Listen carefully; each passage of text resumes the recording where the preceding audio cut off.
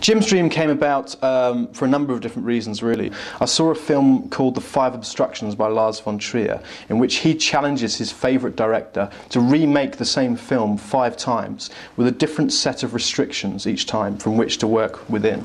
And he comes up with 5 different films as a consequence, each of which are brilliant in their own way, and are a brilliant retelling of the same story from within those restrictions.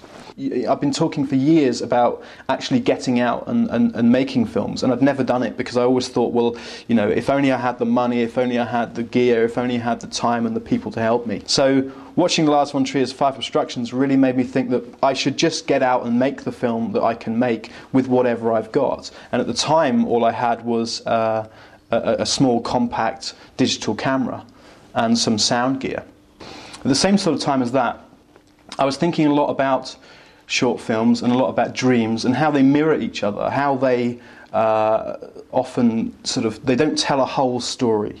They just show you a little glimpse of a world, and often that world is very strange, very bizarre, very odd, and sometimes very uneasy.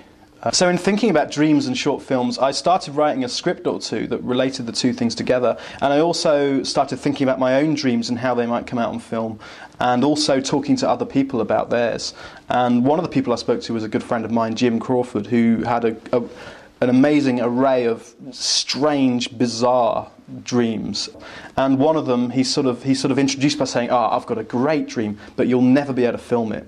And he basically told me this story straight away. I thought it was fantastic. And it was almost a challenge that he said, you'll never be able to film it. So I immediately set about doing it. And as I said, my own restrictions were that I didn't even have a video camera or a film camera. So I had to use whatever I did have, and that was basically a digital stills camera. So I recorded him. First of all, I recorded him telling me the dream again and cut that together into a usable narrative about 5 minutes long, and started storyboarding and planning what pictures I thought would best illustrate that narrative that he'd given me. I then recorded the music.